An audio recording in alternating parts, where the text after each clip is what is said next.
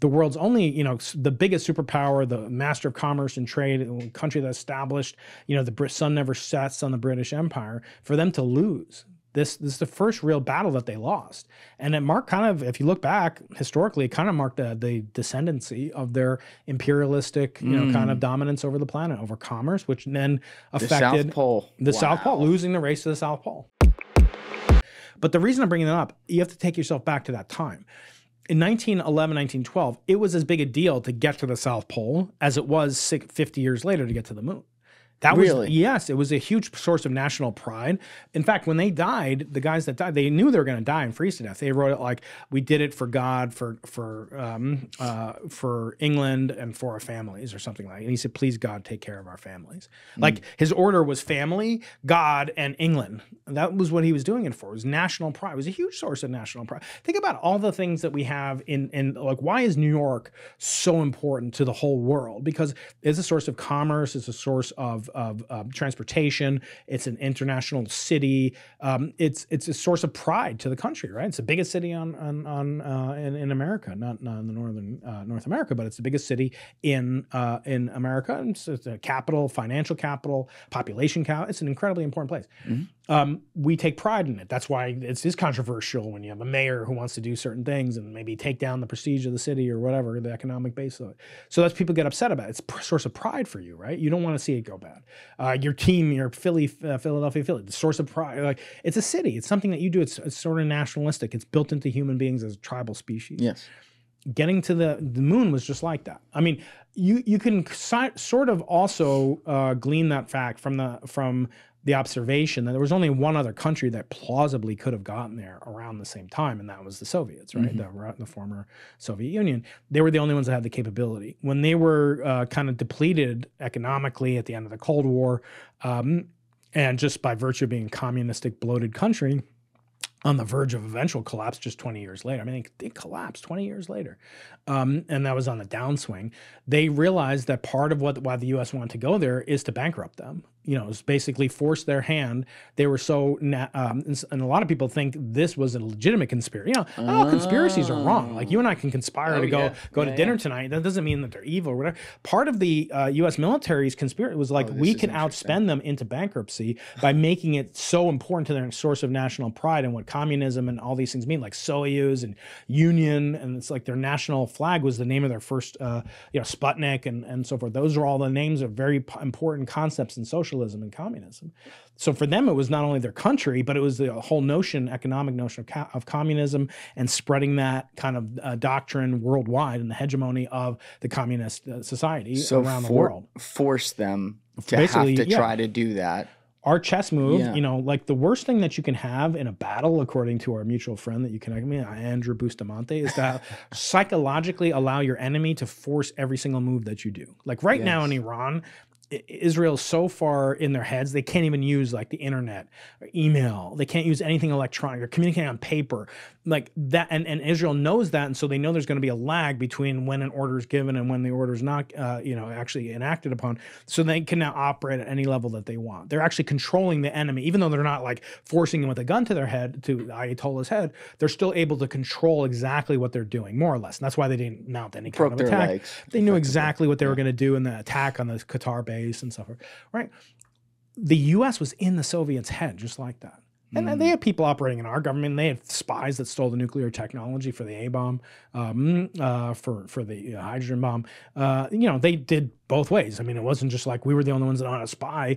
Obviously, we fought this 50-year-long Cold War with them, but eventually they collapsed, right? So part of this was the search for national grandeur. And back then, by the way, Norway wasn't like some country the way it is now and like part of NATO or whatever and just like a trade. They were kind of like a vassal of the Soviet Union in some ways, and they had their own kind of designs on power in the Nordic, countries over Sweden. Sweden's also, is a huge economic, it's actually bigger than Norway now, but back then it was kind of like one giant country, and they had sort of aims on becoming an economic superpower themselves. And so for England, the world's only, the biggest superpower, the master of commerce and trade, a country that established, the sun never sets on the British Empire, for them to lose. This is the first real battle that they lost. And it marked kind of, if you look back historically, it kind of marked the descendancy of their imperialistic, kind of dominance over the planet, over commerce, which then affected the South Pole, losing the race to the South Pole. Wow. So this is a long-winded way of saying it's entirely plausible that and actually it was easier for them to reach the South Pole than to go to the moon. I mean, there were other countries involved that could have gotten, the U.S. could have gotten to the South Pole. In fact, we flew over the South Pole. Admiral Byrd flew over the South Pole in a plane, only a couple of dozen years after the plane was invented. So we could have done it probably. So there are other countries, but the moon landing, only 2 countries could have done it. One was being economically crippled by the other one, and by its own policies, and communism in general tends to do that. And because of that, it's entirely plausible to me that they didn't reach it. And the fact that they also had these lunar probes. Remember I said my friend Tom Murphy shoots lasers or did shoot lasers to measure the distance to the moon with the precision of 1 millimeter in order to test theories of gravity. See, Julian, there's a concept called dark matter. You've probably heard of it. Yes, we're going to talk about that. Yeah, we should talk about that. Now. Dark matter is this mysterious substance, or perhaps, remember, you always have to have an alternative explanation. You can't just go so deep into your explanation that it could only be UFOs, or it can only be quantum gravity, or it can only be a theory of everything, or it can only be dark matter. Right now, the leading candidate that explains why galaxies behave in the certain peculiar way that they behave is that there's a cloud of massive particles that don't interact with photons. And there's examples of those that we already know about that we detect called neutrinos. Neutrinos are massive. They have tiny, tiny masses. The lightest masses of the elementary particles, the 17 elementary particles. 3 of them are neutrinos. They have masses below 0.1 electron volt, where the electron is the most massive, least massive particle whose mass we know. We don't know the exact mass of the neutrino yet. We hope to do that with the Simons Observatory and other projects. We can talk about how we're going to do that. But it's not like this chunk of meteorite that you get at my website, because this meteorite is dark in space. If there's no sun or light around it, it appears dark, and it affects gravitationally the trajectory of other objects around it via Newton's laws of gravitation, right? It has mass, and it can affect things gravitationally.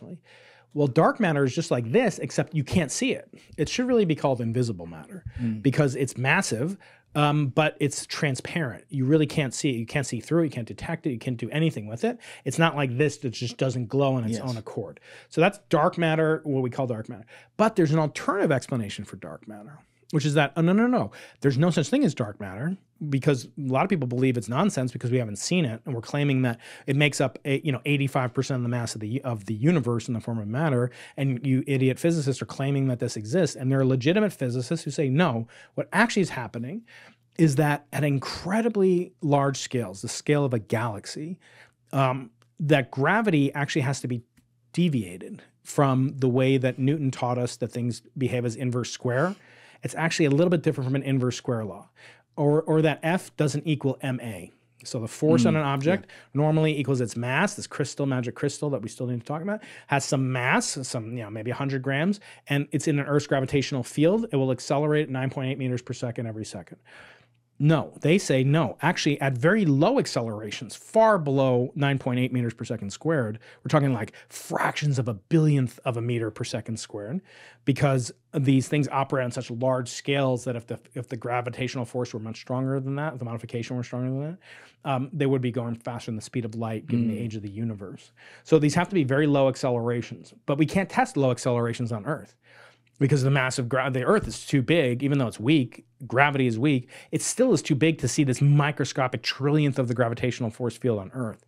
But they say, no, if you modify Newton's laws, not Einstein, forget about Einstein, you modify Isaac Newton's laws, you can actually account for dark matter without any new particle. You get the behavior of these galaxies and clusters of galaxies that astronomers have reported for the last 100 years. So that's an alternative. Now, that's partially why colleagues are shooting lasers at the moon, because they want to test not on Earth because the Earth's gravity is too strong, and not on the moon because the moon's gravity is too strong, but in the space-time between the Earth and the moon, and look for small deviations between the Newtonian behavior and this proposed modified Newtonian dynamics called MOND. It's sort of, it may have some relevance to what Claudia Durham talked about here with the gravity has a mass. That blew my mind. It is. It's actually much more plausible, in fact, that gravity is modified on intergalactic distances than that gravity has a mass. Can you Say that in English. Okay. So what Claudia is claiming is that on the entirety of the entire cosmos, gravity may not propagate at the speed of light. Gravity may propagate slower because it's not actually caused by massless particles called gravitons. It's a modified version of that propagates because anything that has mass cannot travel at the speed of light. Therefore, in her mind, these Claudions or whatever the particles are in her model, they travel slightly slower than the speed of light. It's harder to test that because you essentially need the entirety of the cosmos to test that. Whereas with dark matter, the claim is it's in this room right now. Like the gravity of the dark matter, yeah, it's in the room with you right now. You know, it's calling from here. It's calling from your living room. Where did it touch you? Exactly. Right. Went to the spot on the teddy bear. Where did the dark matter hurt you? So because of all these features, it's actually easier to falsify, which is a good thing, the dark matter hypothesis. That said, we haven't falsified it yet. But these people are shooting lasers at the moon. Again, I'm trying to come back to why do we believe the moon landing happened?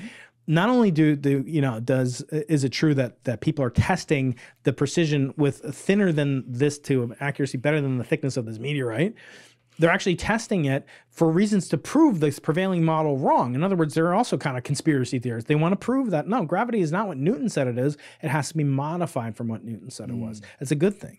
But to do that, they're actually accidentally proving that the moon landing happened. As is the fact you made a psychological kind of appeal or sociological appeal. You said, isn't it weird that no one went back in 50 years? Okay, well, here's an example. So from society where the exact same thing happened. Immense amounts of resources were expended. Lives were lost. People, economies were diverted to doing this whole project. Wait, lives were lost? Oh, yeah, on the way there. Yeah, and the moon too. We lost a lot of astronauts died. Right. Not too many, thankfully, but and then all these things were made, and even things they don't dispute. Like again, they're using telecommunications. We have satellites. We have things that are on the moon that were placed there. They won't dispute that. So this is a long-winded way of saying that the more different directions you have to explore a scientific claim, the harder it is to falsify it. Thank you guys for checking out this clip. If you haven't already subscribed, please subscribe and hit the like button on this video. It is a huge, huge help. And if you'd like to check out this clip's full podcast episode, that link is in the description below or right here. And finally, you can follow me on Instagram and X by using the links in my description below.